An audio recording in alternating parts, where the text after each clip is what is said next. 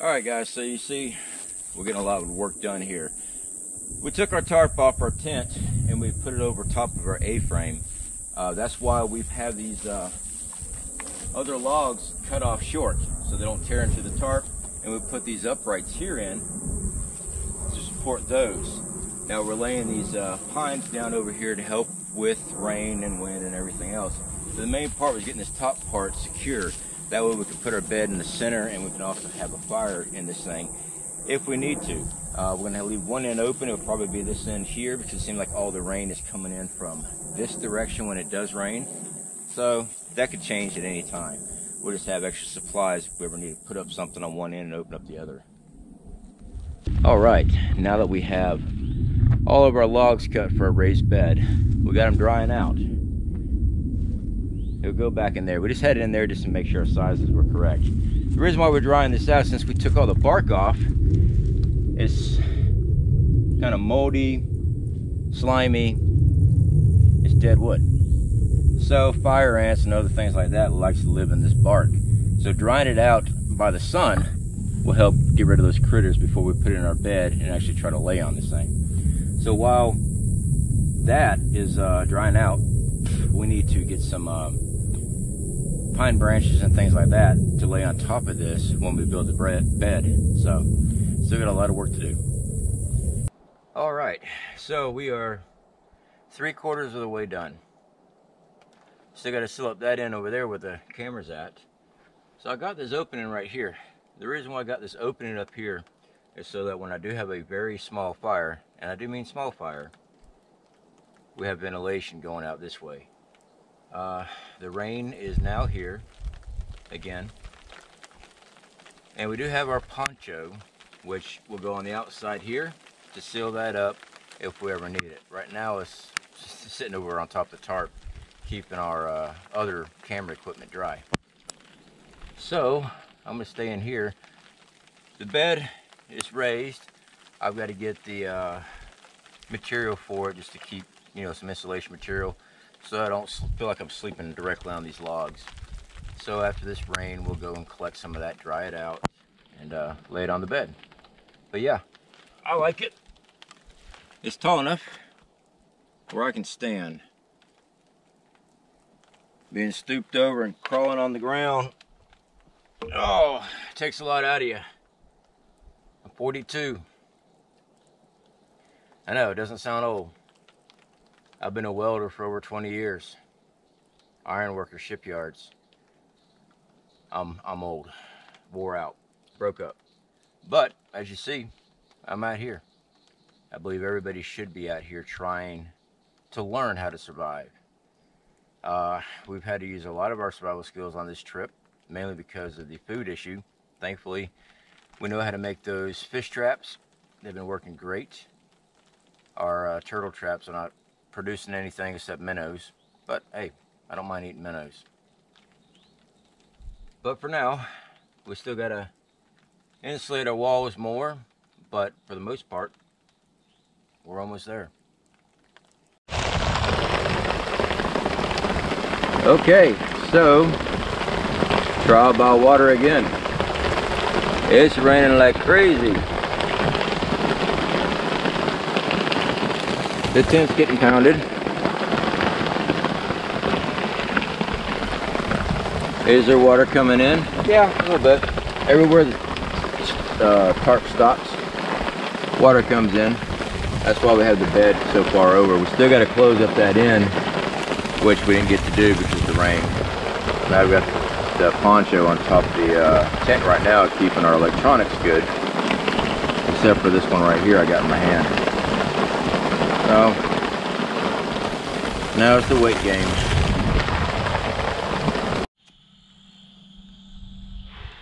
Okay, so we got a large portion of everything built. We've been pounded by thunderstorms. Excuse me. About to lose my voice. So, we did get the bed partly built, insulated and everything else. Let me bring you in here and let me show you it.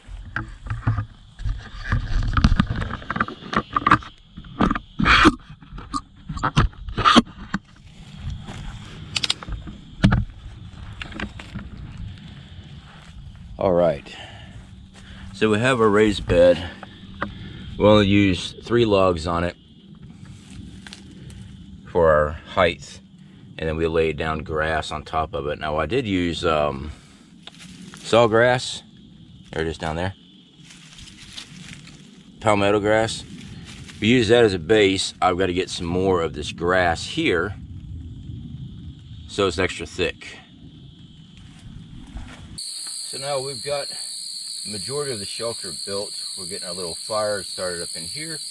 And like I said, we do have our poncho that we can seal this up here while we're burning, get that first burn in, get some coals, and then we're going to take some smaller sticks and everything, put up in here a little bit at a time. You can have a fire indoors in these shelters as long as you build it correctly and you keep your fire small. I'm like around this, I've got logs around the fire frame like like a U shape right now. Excuse me. Got dust or something in my throat. As long as you keep an eye on it and keep it down, keep your flames down, you'll be alright.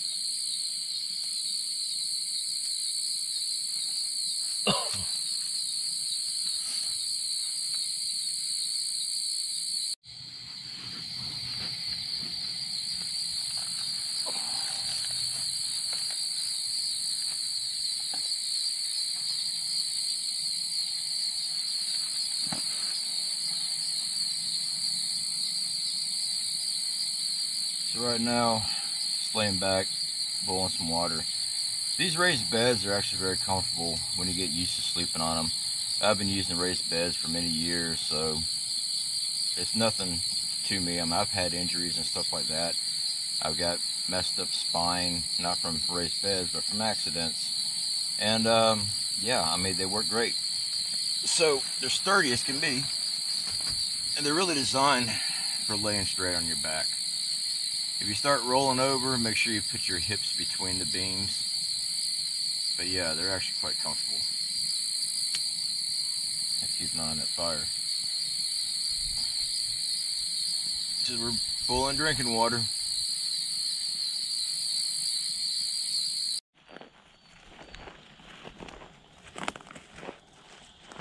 Alright, I want to clear some things up.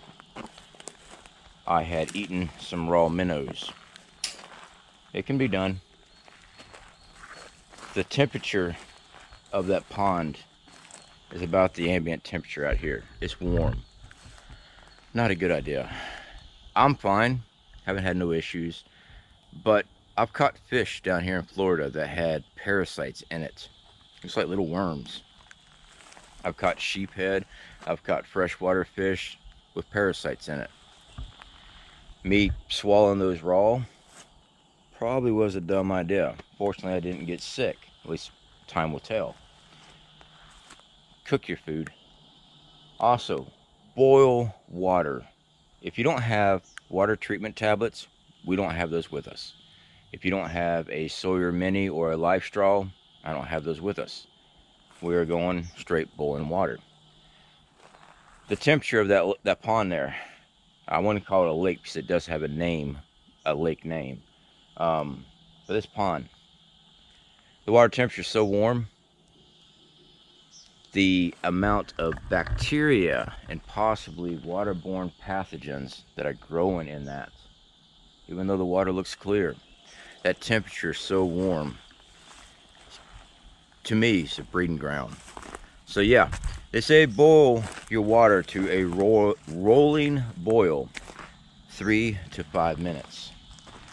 I recommend 5 minutes. I mean, you already got a campfire going. It doesn't hurt. Now, there'll be plenty that argue with me, and I've seen the statement before. 3 minutes is good enough because anything, once it hits that temperature, it will kill any type of virus or any type of pathogen, bacteria, which, you know, I agree with them. I've had dysentery twice. I don't play around with it. I boil that water, and it means I boil it for 5 minutes, and it's a rolling boil. It's not just little air bubbles coming up out of the cup. No, it's boiling. If I left it on there, it'd boil out of the pot. So make sure you boil your water. You don't want to get sick. All right, guys. So, like I said, we had some bad thunderstorms, a lot of rain. It rained hard for about 2 hours. Now, how much water came down?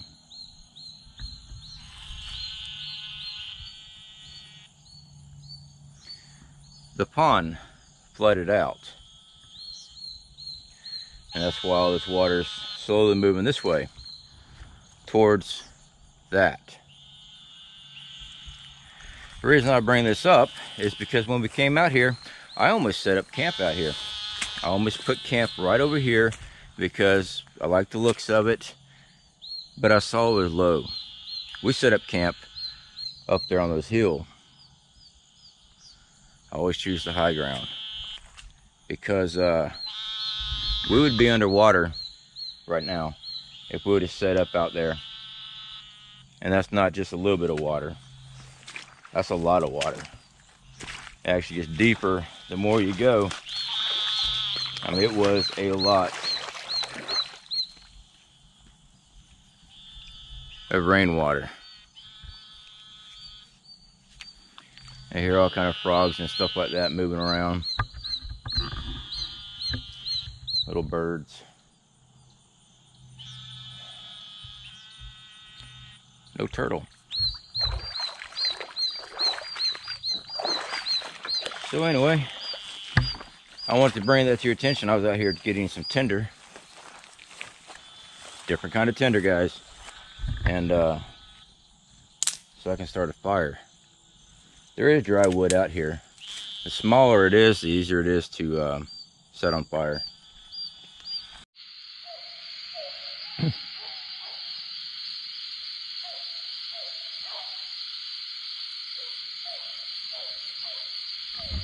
All right, so they're very close actually.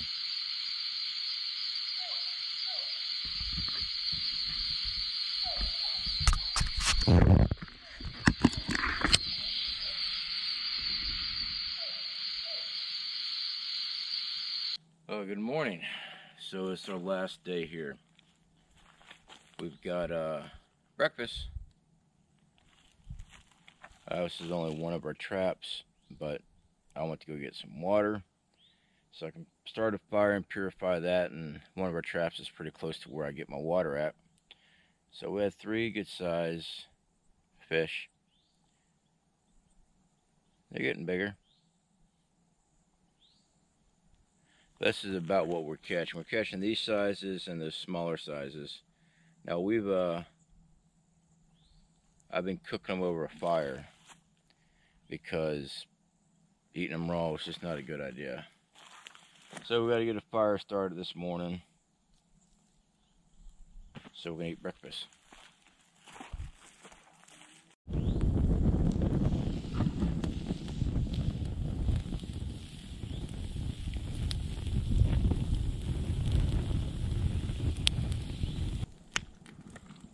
So yeah, it's not bad. I mean, it's fish.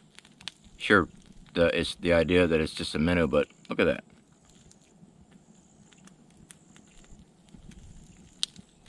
Nice white meat. As far as the little fish bones, they're really not that bad because they're minnows. But, here we go. I have to eat a bunch of them out. But because they're minnows, as long as you chew them up, they're actually not bad compared to an actual full-grown fish that harpoon you in the throat.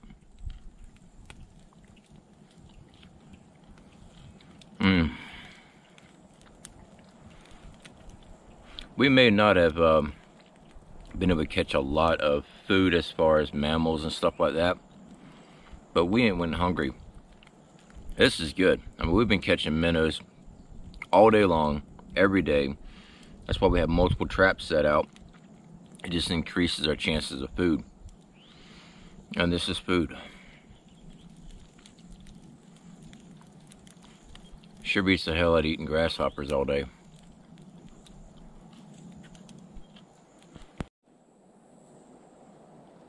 Alright guys, so we are finishing up our last day. We are actually heading out very soon. Spent most of the morning packing up all the gear, cleaning up, policing the whole area, making sure there's no trash or anything left by me. Now, originally I was going to leave the shelter in place. I was thinking about coming back out here, do another camp out. It'd be nice to already have the shelter built. But I don't like leaving anything in a campsite. So this will be tore down. Our poncho, of course, is going to be going with us. Same with our tarp. I did have a question. Somebody had asked me if this was waterproof. No, it's not. We're using pine needles, and you can see daylight through. Sure, I could have sealed it up as much as I could with the pine needles. Pine needles is not a good deterrent from water. Never has been. Works great from shade. That's why we have the tarp and the poncho. It just gives us more security room and everything else. And it keeps our fire dry. Do we stay drier here? Yeah. I mean, we're not 100% dry, but it keeps most of the rain off of us. But anyway, this has been a very long journey. A very tiresome journey. It really has been. The heat here has been horrible. The thunderstorms has been ridiculous. Alright, so as far as food, none of our traps or bait has worked. All of our snares, nothing came out. The big issue we had was fire ants. Fire ants would come in and eat our bait. I tried baiting up at nighttime, leaving traps and snares set in position overnight. Bait was always gone. I believe it's fire ants. Apparently they don't sleep. So they come in, eat all the peanut butter, eat all the cheese, whatever it was I was using. I even used fish, and nothing left. I mean, picked dry clean. So it's definitely fire ants. Our fish traps, however, have been doing very well. Our turtle trap, nothing. Well, we were able to get minnows out of it. So we were able to get food. So unlike our last trip where I was freaking hungry as hell, actually I'm pretty content. Sure, I would have loved to have gotten some bigger game. I would have loved to actually have a bigger fish. But the amount of minnows that were coming in our passive traps, all I had to do was go and check them. And every few hours I'd have a handful. So putting out multiple traps, and all it is, I got a link up here for you, a little card on those fish traps. Those are the same design fish traps we're using out here. We would walk out about waist deep, drop it down, tie it off, and then I'd go back and check it. With the water temperature the way it's been, it's probably one of the reasons why our fishing has been so horrible with the cane pole and also the trout lines. Even our catfish lines have not done good either. Nothing's hit them. Minnows have eaten all the bait off.